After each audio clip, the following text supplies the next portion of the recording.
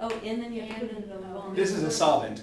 You might as well That- memorize that solvent. That seems to be a one good you did solvent for was that. a skin, and in this one you end up with an anti. So you have And to then use for it the to next make part, it it doesn't matter if we do H2O or H+, as long as we have like That depends on what your instructor wants. If your instructor uses just H+, that's fine.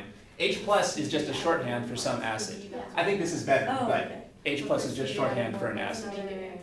Why don't we go through the mechanism for this then? What would be the mechanism here? Or I guess we didn't cover the mechanism for the first step, but what's the first step going to do? it's going to add a cyclic O. This gives us our oxycyclopropane. So far, so good? Yes. And now we should show the mechanism for the second step. So we should show the complete mechanism for what happens in the second step here.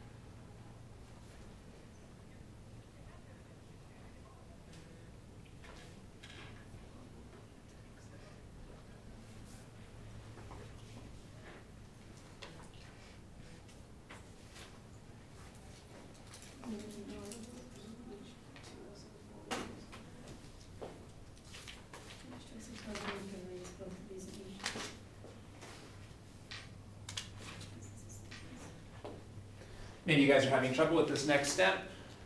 What should happen here in the second step? What should happen first when we add these reagents? Doesn't something steal an H from the H2SO4, and then some bond breaks? And Good. So let's take those step by step. How do we know? Now we know for sure what's going to happen first. We know for sure that the sulfuric acid has to give its proton to somebody. As we discussed, I think yesterday, if you have a strong acid, you must start by having the acid give its proton to somebody. No exceptions. So since we have this strong acid, we must start by having the strong acid give its proton to somebody. Who's around that would be a good candidate to take that proton?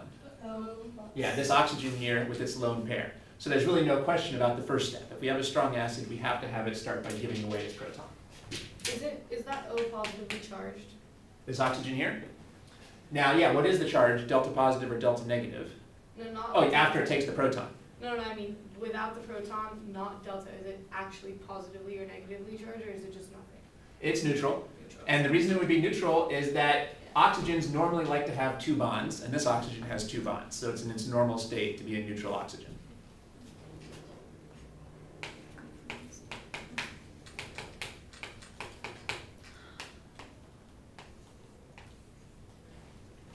I hope that you're comfortable now with these protonation reactions. Here's the basic mechanism for protonation. So let's draw what the intermediates would be after that step.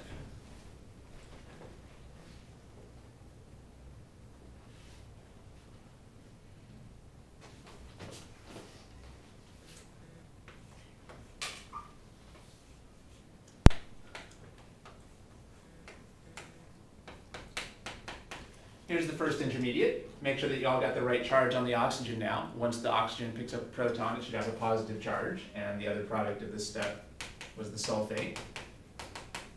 Now, it looks like some of you are comfortable with the next step, and some of you weren't sure what would happen next here.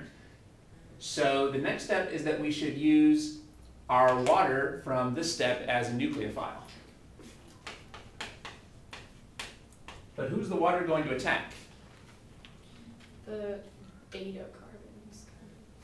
It's going to attack one of these two carbons. I guess technically we call these both alpha carbons. It's going to attack one of these carbons. Now it looks like maybe one or two of you might have thought that this oxygen should attack this oxygen. And that seems very logical because this oxygen has a positive charge. However, I don't know if we had a chance to talk about this, but remember that positive charges only make something into an electrophile if they have an incomplete octet. I don't know if we had a chance to talk about this, maybe not. A positive charge actually usually makes the thing you're attached to into an electrophile. It doesn't usually make the atom into an electrophile. So for a review, maybe we briefly talked about this before. Yeah, it was in your lecture, in the handout, yeah. If something has an incomplete octet and a positive charge, then it's an electrophile.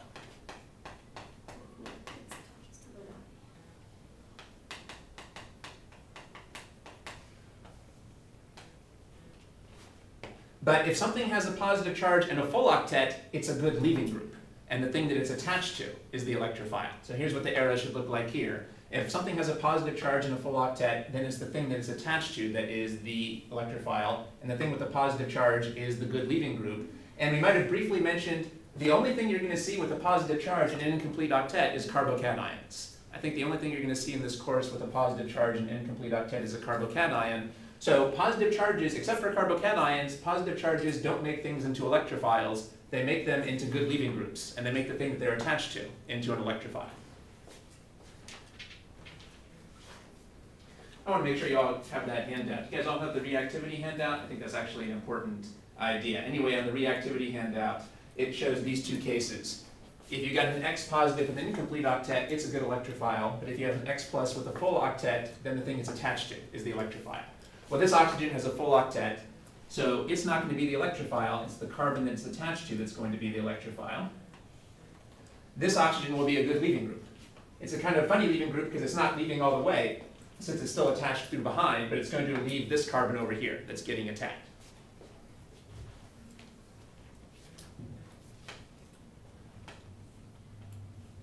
Now we want to be careful about showing where the OHs are. Since I showed this water coming in from below, here's this water down below, and then this OH group over here is going to relax to the right, which would be the more normal bond angle for it. And the water, since it's coming in from below, is going to push this methyl group up. And if you wanted to, you could also show that it pushed the hidden hydrogen up. Whereas over here, the methyl group should still be pointing down below. And if you wanted to, you could show that hidden hydrogen is still below. This gives us a product. However, it was totally possible that the water could have attacked the right-hand carbon. So we also have to show what happens when the water attacks the right-hand carbon.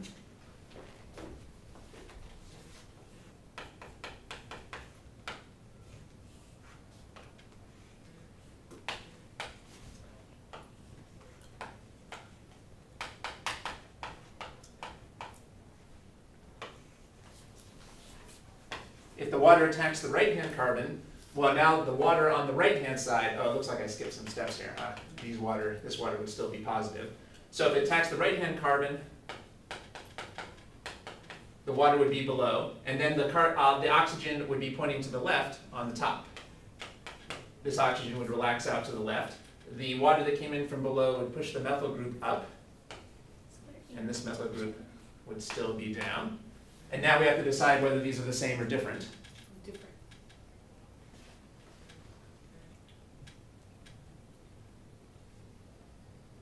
Yeah, these are definitely two different pictures. These are definitely two different pictures, so we want to hold on to both of them. And then one more thing happens. The S, whatever, SO4. Now we should use the sulfate to take off these protons. Because H2SO4 always likes to end up H2SO4. That has definitely been the pattern in the reactions we've seen, yeah.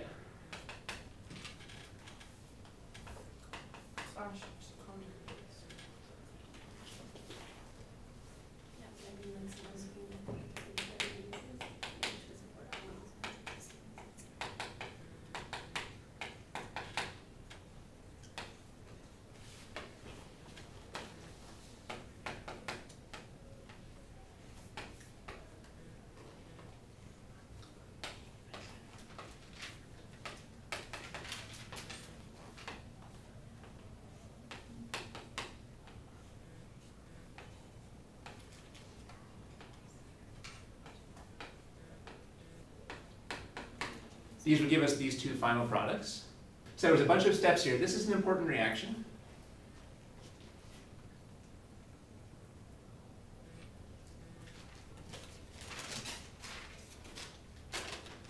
What type of reaction would this be overall? Well, first of all, we use the MCPBA to make the oxycyclopropane, and then we attack that with water. Overall, this is another dihydroxylation, right? You see why we would again call this a dihydroxylation. However, now it's anti, not sin. Precisely. Now it's anti and not sin. How did we know that this water was going to come in from the opposite side that this oxygen came in here? Because less hindered.